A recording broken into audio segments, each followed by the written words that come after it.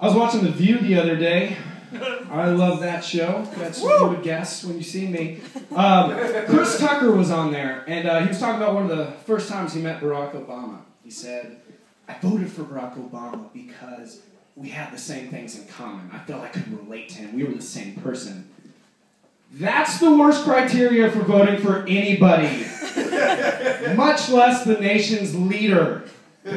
I don't want my president to be anything like me. You know what I had for breakfast today? Spaghetti. That I ate off a Redbox DVD case. With a spatula. While I was taking a dump. Yes. Yeah.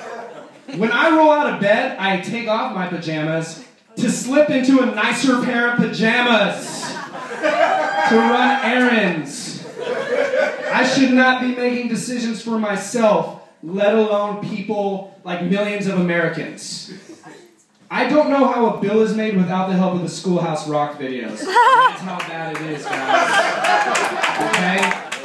That's how bad it is. See, because if I was running for president, I would have one platform. Bring our troops home.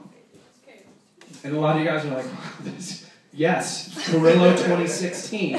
However, I would focus all of this military attention on Pitbull, bringing him down.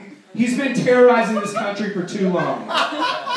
As far as I'm concerned, Pitbull is like our generation's Hitler. He's from a country we don't know a lot about. He has a mustache that nobody else has worn. And he's been like brainwashing our youth. I'm leading the charge, who's with me? One guy did the Black Panther. So racist. Oh man. But I do like TV, I really do. I was watching one of these undercover boss type shows, and it was the Jersey Mike's CEO, and he was about to hand over 4 franchises to these employees. Now, before he did this, one of the employees was getting interviewed, and he said, I've always dreamt of owning a Jersey Mike's. Pretty sure that guy doesn't know how dreaming works.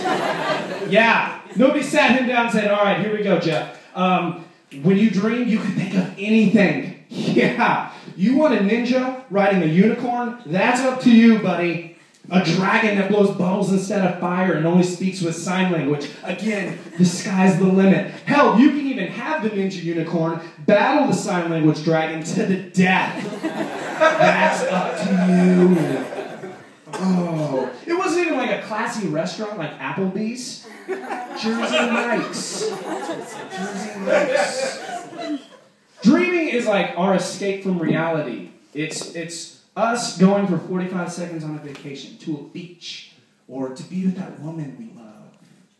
And then we're flooded back to our terrible lives. That's what it is. How terrible was this guy's life that his escape from reality was owning a Jersey Mike's?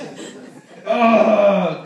I want to sit him down and actually watch Inception with him. Because Inception is like a crash course on dreaming.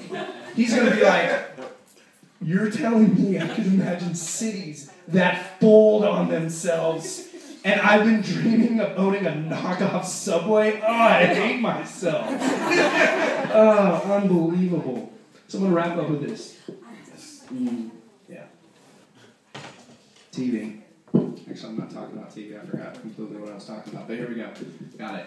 I think the one like show that I absolutely hate is the Real Housewives shows. Anybody else with me on that one? Anybody? There you go. Black Panther Fist is in on that one. It's just unwatchable. And I think for me to make it watchable, I want to sort of put the Real Housewives into their own Hunger Games. I think that would sort of be watchable. But instead of like having a lone survivor, we just like kill them all.